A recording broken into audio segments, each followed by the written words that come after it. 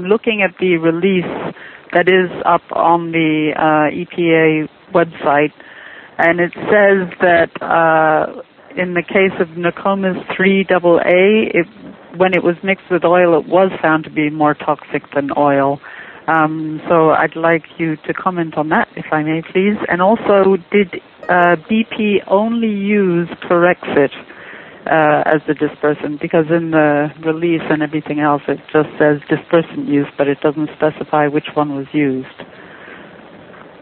Thank you for your question. You are absolutely correct that while generally in categorizing the group, they fall into the moderately toxic. You are correct on the release, and you'll see in the report that the Nokomis dispersant did go into the highly toxic category, and that is contained in the data.